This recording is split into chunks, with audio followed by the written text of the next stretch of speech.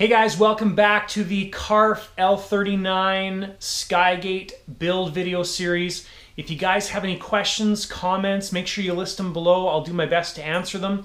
Also, if you have not subscribed to my channel, don't forget to hit that subscribe button down below. When you hit the subscribe button, also hit the bell and you'll be notified of new videos from this build. Also, don't forget to give the video a thumbs up, and thanks so much for tuning in. All right, guys, so we're going to use the clunk, the felt clunk that came with the tank. Just a little note here, this is another clunk that I had from one of my my other kits. So this is the stock Tillotson clunk, and this is the one that I just drilled out. So you can see the difference there. This is the stock size, that's the drilled out size. So I used an I believe an 1/8 inch drill bit, put it in my drill press, drilled it out, and a lot less restrictive now. Just breathing through it, you can feel the difference. So this is what we're going to use in the main tank, and that's it. Okay guys, here's the clunk line end, and this is done how the manual suggests it here. Okay guys, so here's our clunk setup. I think I've got everything measured quite well. I've been fiddling with that vent line a little bit, but just going to put it in and hopefully it all works out. Alright guys, so we are all done with the tank. As far as the assembly goes, the vent is right in the middle here. It worked out perfect. It's resting against the top. Just a little note for you guys in case you don't know this. This piece is cut funny, but you'd never want to cut your vent line like this, because if it's resting against the top of the tank, it's going to seal itself off. So what you want to do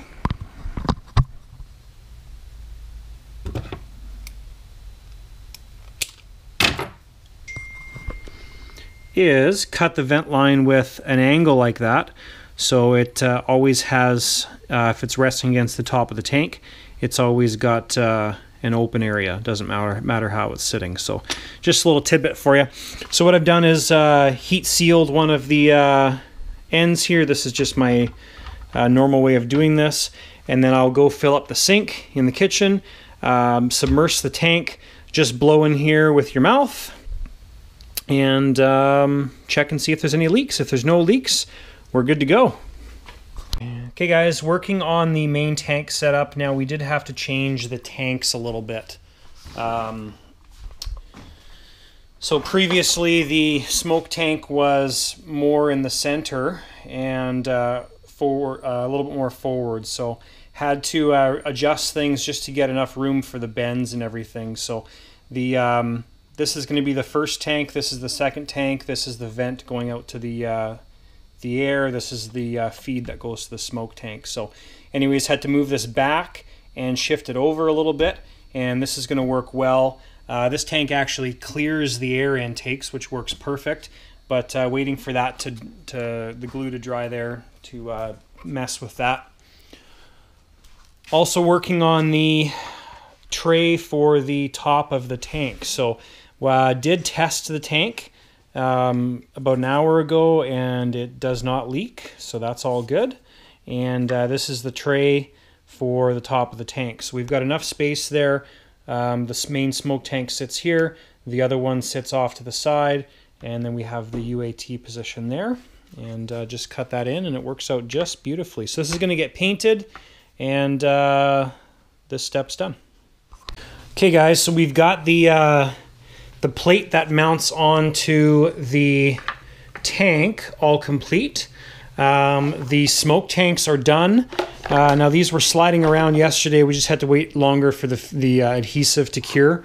But you can see the offset there, so that'll fit nicely in the fuselage. Should work well. That gets mounted on top of there with the air tank or the bubble trap UAT sitting there. Now we did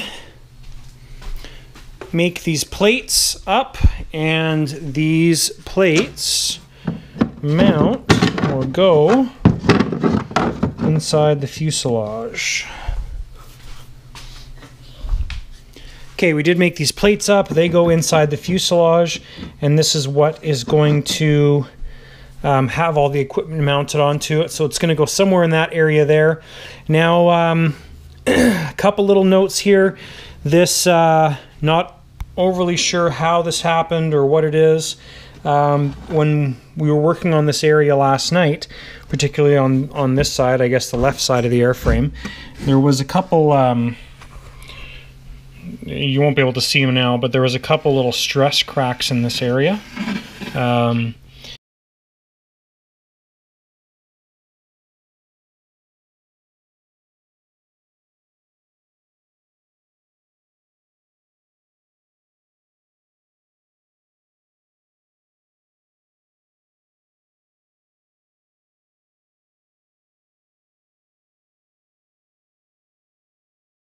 Now, the way this fuselage is designed, and there's probably absolutely nothing wrong with it, but you've got the front former work, and you've got maybe 1-2 feet before you get into the rear former work.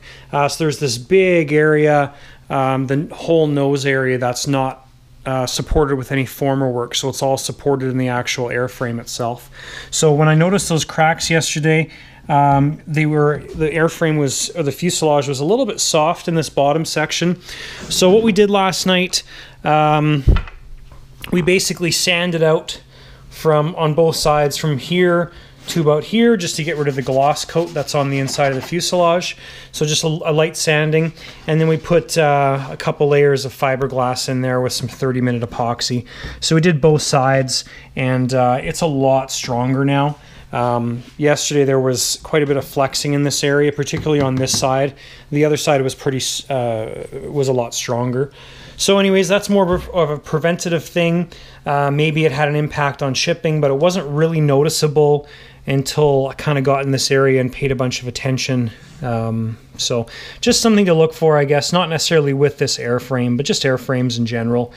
You know, when you're building it is the time to look out for those kind of things. So, but that fiberglass is going to add a lot of strength to that area. And then also with these gear plates, or the equipment plates, my plan with this is to, number one, high saw the bottom risers there, but also high saw this back bead just to add some more strength there. Probably not necessary, but adds a little bit of lateral strength in this area as well too. And the only reason I'm doing that is just because those cracks I found in the fuselage fiberglass. So that is basically it, guys. Next thing I did here was put on the canopy pin. This step is very, very straightforward. From the inside here, you basically thread it on to that the piece that's already inserted in the airframe, which is very simple. You put a piece of sheeting over top of here, glue it to the top of the airframe, and then you just loop this around with a little bead, which is included in the kit. So when you want to pop the canopy, you just reach back here and just pull the wire, and it's a hidden canopy release. So works really well, very, very straightforward and simple. Yeah, so next thing I'm going to do is plumb this tank for the smoke tank. Basically, we just have to plumb the two lines that join together. So the vent line on this one to the second tank intake or pickup line. This is the exit line to the fuselage vent, and this is the pickup line for the smoke pump. So that's the smoke tank. Going to get this mounted, the UAT mounted, and do a little bit of mounting stuff right now, and then work on the wiring next. All right, guys, so we got lots done here as far as the kind of planning and mounting of stuff goes. So I'll go through this with you guys. Basically, we've got the air intake on that side, which is going to be the left side, which is going to be pretty much always mounted unless you need access to the other side. So that side's staying on. This is the side that we're going to have access to everything. So that's why we've got the panel here. You can see the gap in between the tank and the air intake. So that's enough to get those air intakes off and on.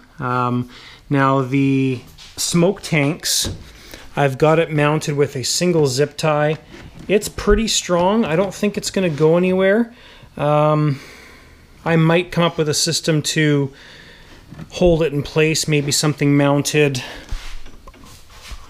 up on the top of the tank here. In the fuselage, just so a brace that's going across, but I don't think it's really necessary. This is the hidden latch for the canopy. So basically this tube gets glued to the top of the fuselage. The bead sits right back here above the turbine. So if you do need to get the canopy off, that's all you're doing is reaching in there and pulling it, which is super simple design.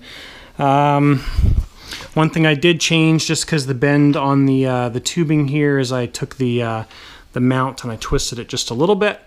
Still no interference with the canopy going on and off, but this is a nice loop.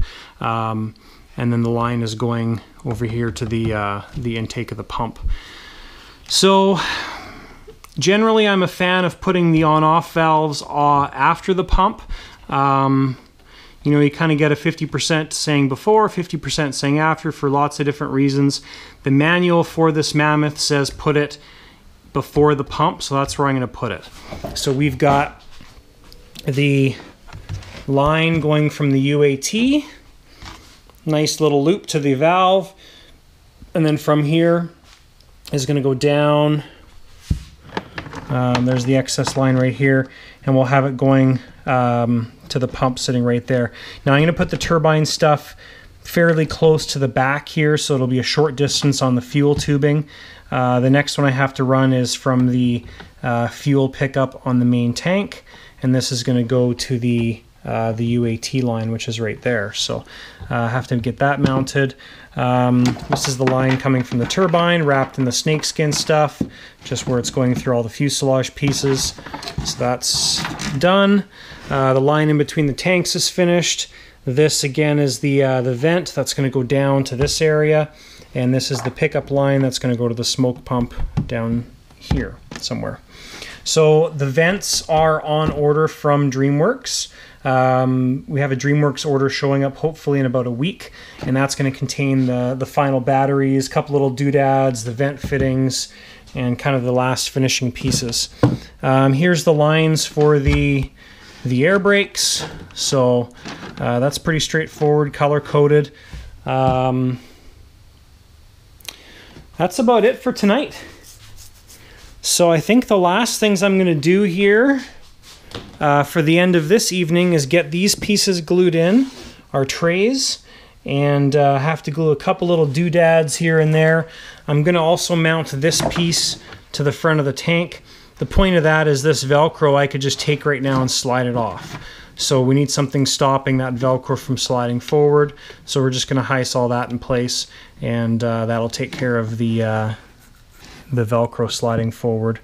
Need to heist all the canopy release, these pieces in, and that'll be a decent amount for tonight. So that's it for tonight, guys. I'm gonna get that stuff glued, and we'll continue on shortly. For you guys it'll be like 1 second. For me it'll be right away, or tomorrow. Alright guys, haven't glued the stuff in yet, just been working on the wiring. Here's the one wire bundle for the rear end and also the right wing. So with this one, I have the wire bundle coming from the front, and then the wing splits off to that connector. So we're using a 12-pin connector and then a servo connector there. So it's basically, we've got the aileron, the flap, gear, brake, one of the lights, probably the forward-facing light, and then the servo connector is going to be the marker lights on the side of the wings or the outside of the wings, because they're a 3-wire connector. So yeah, that's the connectors. I think they look really, really good. Nice clean wiring. The other side is going to be a bit more simple because we don't have this wire bundle running from the front of the rear of the fuselage to join into it. So it's basically just going to be the bundle going towards the front. So, all right, guys. So pretty much spent the entire day working on wiring. There's kind of where we're at right now. Now the equipment trays have worked out absolutely awesome. The gear controller is permanently mounted. The gyro is mounted. The air brake Jetronics valve is mounted. I still have to put little line holders on there to hold the two lines up. They're fine where they are, but just a little bit cleaner where I want to have them. The smoke pump is going to be mounted right there. I'm just going to put a zip tie hole, and put a zip tie around it. Tested the smoke pump because it's not marked. It's an old TAMS unit. It's not marked which direction was in and out, so I figured that out. And that's where that's going to sit. The Jet Central controllers all installed, and the lines are all hooked up. I did the lines. I was going to wait, but I did the lines just to keep things cleaner because I needed to even out all this area. The main receiver is not mounted yet, and then the Unilight controller is there. Now what I did for the wiring here is I mounted these, I forget what they're called.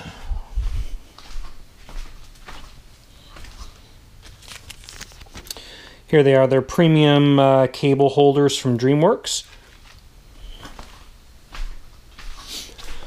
So I mounted the premium cable holders here, and there's about 20 spaces in these premium cable holders, but I had way too many wires.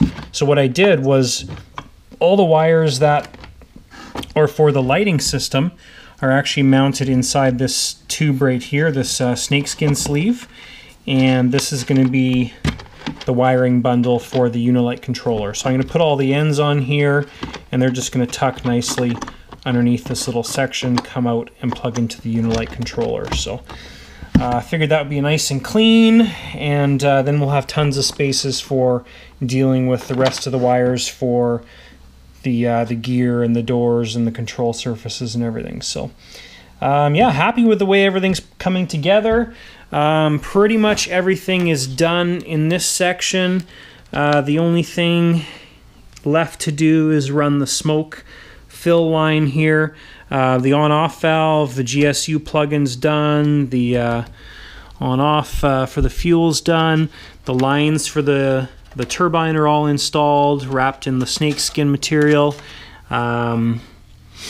Turbine line, the main air fill, that's all finished. So very, very happy with the way everything's working out, and yeah, it's coming together very, very nicely.